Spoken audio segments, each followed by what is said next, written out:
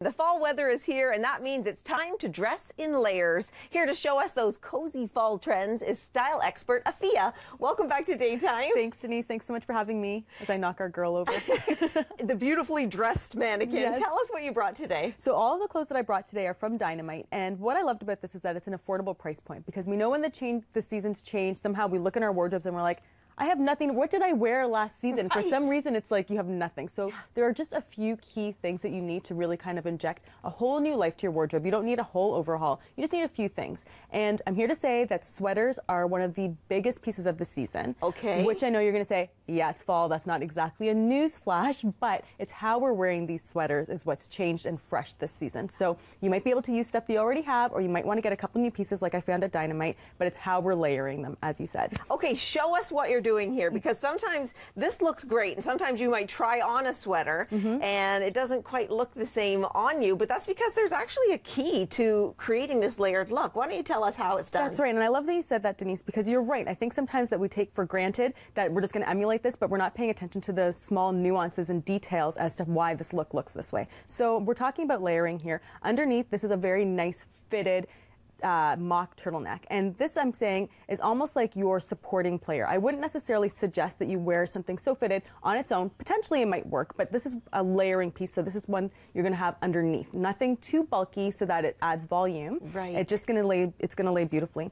What I love is this beautiful like robe sweater, and you notice this is how I've tied it is that we're not wearing it as a robe, so we haven't cinched it very tightly and wearing it as you would a bath gown or like a robe. Yes. You've left it a little bit open so you can see what's happening underneath, and then left the bow even right down to that as a detail. It's not a huge oversweeping bow that's too dramatic. It's just a very simple knot, and that's going to keep everything streamlined and looking nice and sophisticated. Totally elegant option for sweaters. And the layering is great because it allows you the flexibility of temperatures. We know that when we leave in the morning, it's a totally different temperature from when we get home in the evening. And so when you dress in layers, this is allowing you lots of options. And the ripped jeans, they're still in? Ripped jeans are not going anywhere. They are here to stay for a while. I mean, I can't say forever because we know fashion's consistently changing, but they are here for a while, so they definitely are worth it because you'll have them for at least several more seasons, that's for sure. And these are skinny jeans, which I love. So are bootlegs coming in, straight legs? Yes, you got it. So we're seeing a straight leg. There is a little bit of a move away from the skinny, but that's not to say that skinny is going anywhere. It's not. It's now a staple. We know that we love our leggings, we love our skinnies. As you mentioned, you can tuck them into your boots because of their versatility. Skinnies aren't going to go anywhere, but we are starting to see a new silhouette, which is a straight leg. That's going to be good news for some people who didn't love the skinny. Some people are going to be like, no, I want to keep them, and that's okay. You can. It's still totally on trend. I'm one of those people. And you had mentioned boots, so we're going to be talking about boots in the next segment. That's right. Which is great because that's keeping our feet toasty and cozy. Exactly. But let's talk about the next mannequin. Yes. So here, and what we have over here for this layered look.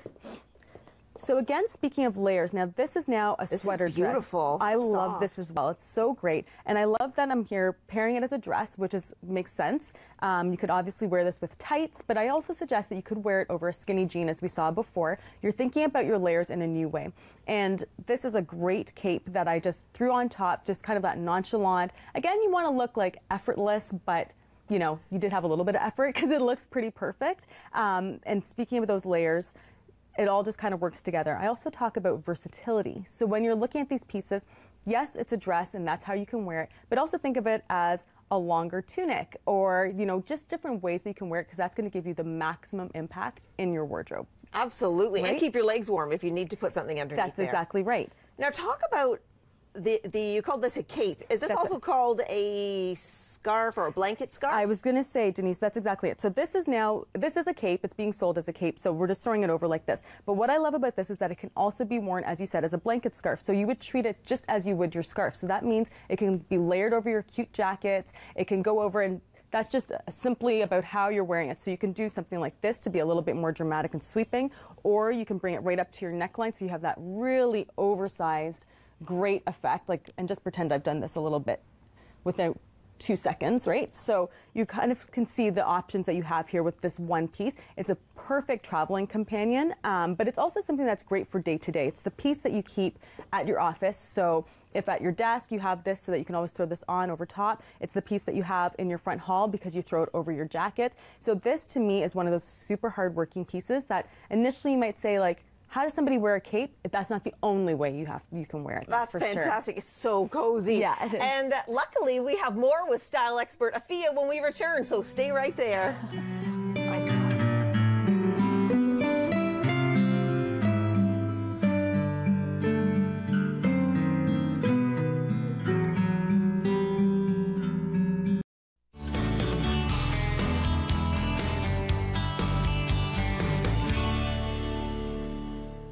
Welcome back to Daytime. Style expert Afia Francisco is here with the latest trends in fall footwear and accessories.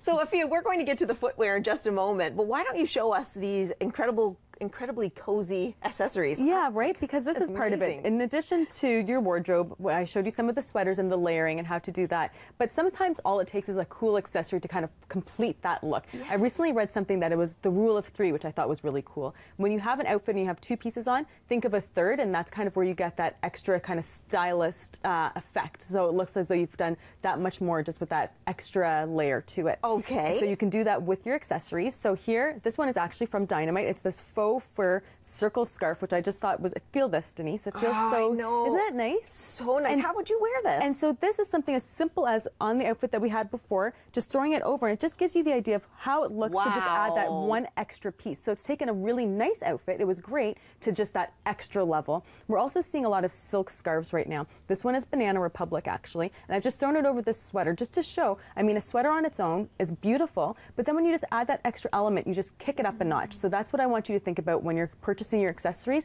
how it is that you're going to wear them. When you stick to neutral tones, something like this with your grays or your browns, you can bring in some texture and a little bit of pattern, but because it's a really nice, easy palette, it goes with most of your things, and it's easily, most often, just a term of throwing on top. It's not much thought. It's just literally putting it over and finishing your outfit with a really cool accessory, and it's just going to add that little bit of something extra interesting to it. So animals, this is a snake. Is this trendy as well this fall? That's it. So we're seeing, again, in terms of texture, so this one is Banana Republic, and this one I believe is Gap, and we're seeing the snake in that kind of ostrich finish. So both faux, and it's just giving you that great texture detailing here, a little bit of interest, and then of course, like I mentioned, it is both in a neutral palette. So although it looks like there's a whole lot going on, you'll be surprised by how versatile it is because it's a very neutral palette. So it's pretty much, you can pick it up and go, and it'll match most of your things. That's great. Yeah. And the belt. I did want to talk about this belt. This one is Paige Denim, and what I love a good belt, and you were saying the same thing as well. Sometimes it's just that finishing touch, you know, for example, getting back to our mannequin. If we wanted to lose the belt that it came with, I'm not sure if we're seeing it, I'll move this over a bit. Take that. So you could lose the belt that it came with and add on your own belt, and that just gives it a little bit, and you can just see easily, I'm obviously not doing this properly, but you can get an idea that just gives it a little bit of something extra. Super easy to do, and I especially loved this belt because, as you can see, the holes go all the way around the belt. So this gives you a lot of options in terms of where you place it. So you could wear this at the top of your waist if you wanted to wear it more low slung. So this is something that, if it's something that's thicker, heavier, this would give you all the room you need to go. That's fantastic. Super we only have about 2 minutes left. So let's I know we move want to talk over about the footwear. Yeah. Because of course boots are very important for this season, but what we're seeing this time around is that it's almost like a heavier, more utilitarian boot, but in a fancy way. So for example, these ones are Esprit. I found these at Winners, but it's that almost like old school 90s staple that we saw a lot of, but how we're wearing these is paired with more dresses and skirts. So really?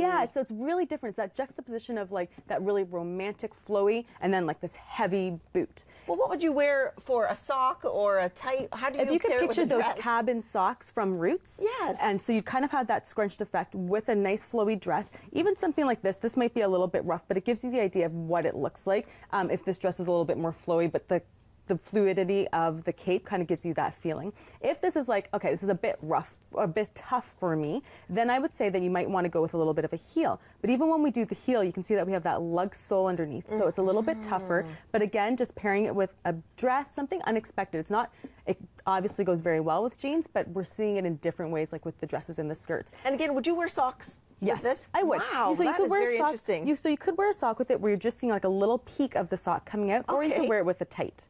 So those would be the ways that I would wear it. But you have a lot of options here. It's kind of one of those things that sometimes it's just a matter of taking a look in the mirror and seeing which one you like the best, just playing around with what you have. Sometimes you're going to just prefer a bare ankle, kind of something similar to what I've done today. Okay. And then I couldn't leave these ones out because these are quite opulent. You can see they're quite a statement. Yes. Velvet is huge this season. It's not going to be for everyone, but in terms of the material, if it's not something you want to wear on your body, then an easy way to adopt it is in your accessories. So of course, either like a boot or a dress.